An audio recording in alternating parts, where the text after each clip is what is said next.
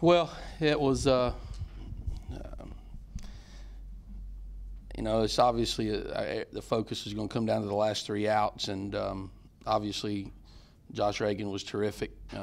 We made it very difficult on ourselves and not handling the bunt situation the right way, and I'll certainly take responsibility for that. And Jock picked everybody up and threw some terrific pitches to the meat of their lineup with the bases loaded and nobody out.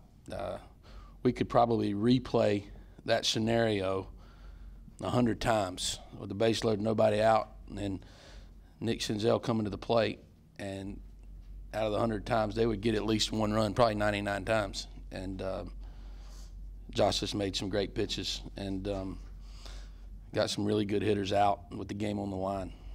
We played great defense for the most part outside of those bunts. We played great defense. Mooney made some terrific plays, double play, to keep the game in check.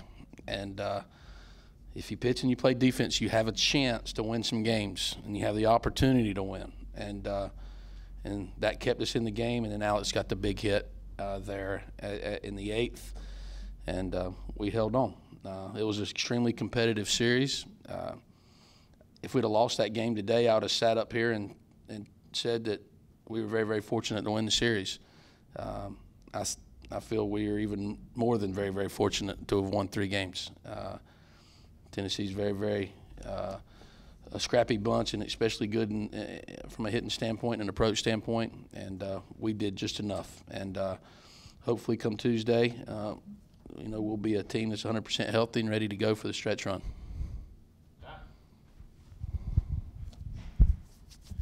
When the bases are loaded there, do you, big picture scenario, do you think about, you know, getting all 3 outs, or do you try to manage the situation just getting out of there with a tie game, or what's kind of the? Well, I kept the infield back in the middle, just hoping for a double play in a tie game, and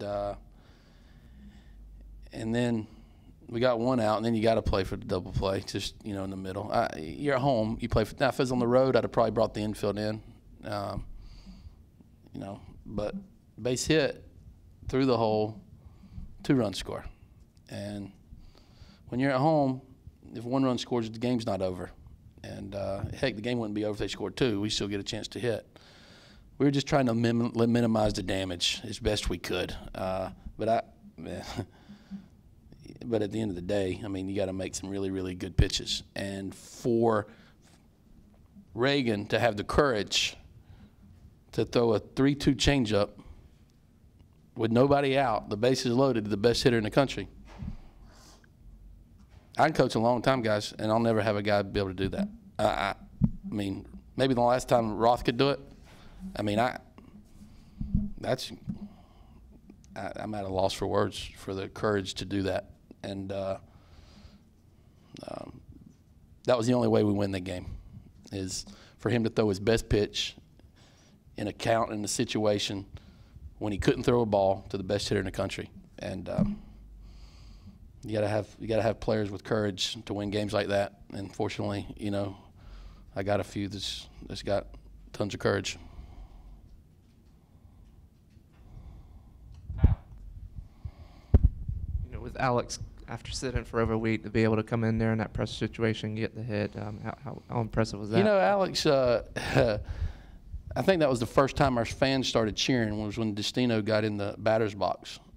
It was kind of a quiet park today, and we were going for a sweep, and heck, we're sitting up here, you know, 27-5, and it just, I want our fans to participate a little bit more, make it harder on our opponents. But they got it going in the 8th when Alex stood up there, and then they got it going in the 9th when, you know, when our backs were against the wall. But Alex is. I just needed to give him 1 more day, I thought, just because he just wasn't quite 100%. But he was hitting them in the road in BP today now. And but again, we got a lot more games to play, and I've been very conservative with how I've handled him in this injury, and I think come Tuesday he'll be 100% ready to go.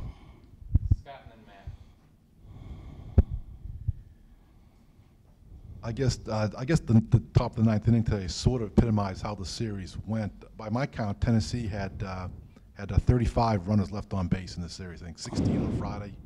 I think they had 8 yesterday and then 11 today. So I mean, it seemed like your pitchers did a good job pitching out of jams all when weekend long. you look at it, when you're on the other side of that, you're mad at your hitters for not stepping up with people out there. When you're on our side of it, you got to throw your best pitches with the game on the line with people out there. If you're going to win the games that are in the balance, the games that are tough, if you're going to win those, you got to throw your best pitches. And you got to compete and bow your neck and throw your best stuff in there when the opponent's threatening. And we did that. We did it all weekend long. And our pitching staff was incredible. And we just we take a lot of pride in to make it very difficult on our opponents to score. And I thought a couple times this weekend we didn't make it hard enough. But today we sure did. And that enabled us to accomplish a special feat and winning 3 games in a row. And all 3 games were essentially in the balance late in the game. So I'm proud of my team for playing extremely well in the clutch with the games on the line and big SEC games on the line. So I'm up here in awe a little bit of my guys for the way they competed and battled today. I'm awfully proud of them. At 10-2 in the SEC in first place, do you feel like the fans have bought into this team maybe the way you thought that they think they should or think that they would? I think we've made a lot of people happy. And I think that, but again, we've played 33 games. But it's not as loud as I want it to be. It's not the atmosphere I want in this stadium yet. And I'm not being critical of that. It's this program and our fan base, we're awfully blessed. Recruits want to come play here because of the atmosphere our fans create. And we can make it awfully hard on an opponent. And I don't know if we're making it as hard as we can, from an atmosphere standpoint, as far as how loud it's been until the game's on the line. But that's me being picky. I love our fans are incredible. I mean, they 7,000 people every game. Our season ticket holders are incredible. But it's much easier for us to win when you can't hear yourself think. And I felt it was a little quiet today. That's just my opinion.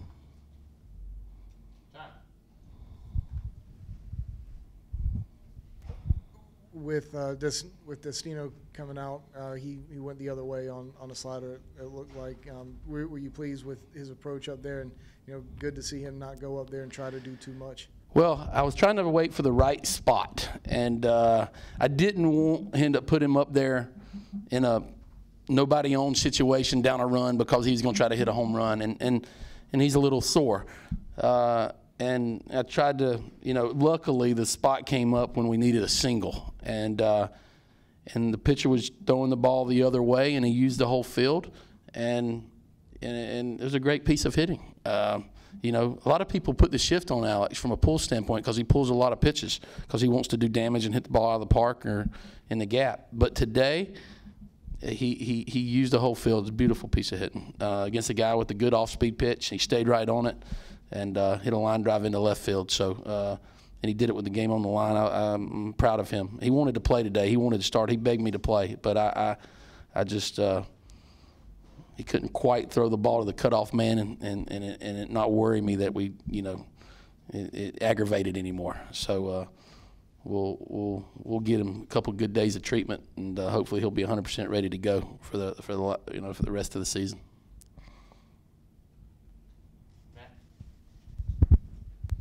Just on the North Carolina game a little bit, how excited are you for your team to get a chance to play a quality opponent in a good stadium like this, and then particularly North Carolina? Well, I think it's just going to be a sellout. I think it's going to be great for college baseball.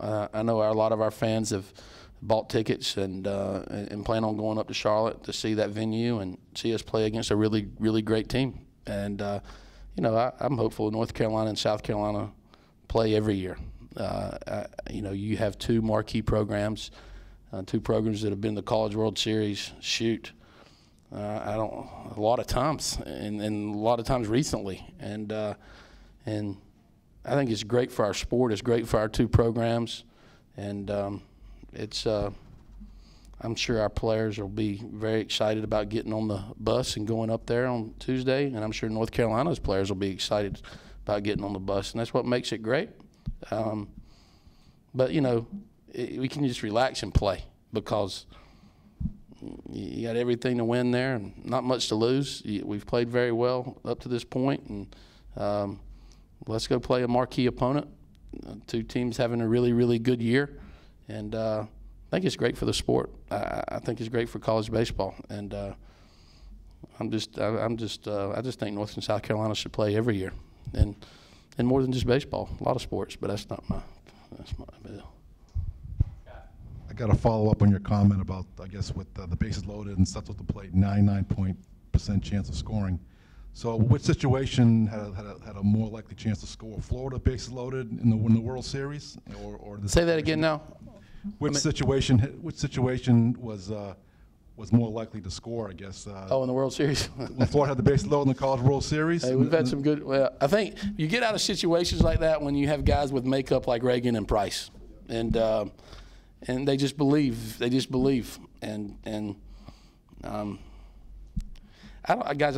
don't know how to explain that. Obviously, you have to have good fortune, and you have to have tough players that'll make pitches with the game on the line, and you got to have incredible players make great defensive plays. And it's a Houdini act. That's what happened today. I mean, it's. I can sit there. I won't sleep tonight just thinking about how did. I'm telling you, as a coach, and I hate to belabor this point, to throw a 3-2 off-speed pitch with the base loaded and you're down a run to the best hitter in the country, I can't explain. That's about as much courage as you can possibly have on a baseball field. Because obviously Nick thought a fastball was coming. Probably everybody, if you had to pick, you probably thought a fastball was coming. And you know, tip of the cap to Josh Reagan. That's all I can say. I mean, it was a beautiful, beautiful piece of pitching. Chad, some coaches don't like to play their alma mater. Has it ever been an issue for you? Are you all right? I mean, clearly you're all right with it. How so? Well, it's not about me. It's about the University of North Carolina and the University of South Carolina. And when you have two great programs, I just think they should play. And, you know, I mean, obviously I spent, 18 or 19 years there. My two kids were born there. I have a lot of great friends there, both in the sport of baseball and you know, obviously out of the sport of baseball. But it's not about Chad Holbrook or a coach, it's about South Carolina's players and North Carolina's players. Their program and our program, two great programs, play each other. And I can check my ego at the door and step aside and let that atmosphere kind of come to the forefront, because I think ultimately it's great for their program, it's great for our program, and it's great for college baseball. And so I could, you know, it doesn't bother me in regards to that being my alma mater. Marcus said some wins like this weekend could give a team some swagger, and he feels like the team has a swagger about itself right now. Do you kind of sense that, and have you seen that kind of grow throughout the year? Well, I do think our kids think they're going to win. I think they have a winning attitude, a competitive. They feel like they're going to find a way to win. You know, it's not always going to go your way in baseball, but if you believe it and you have good feeling and you feel like something positive is going to happen, it certainly gives you a better chance.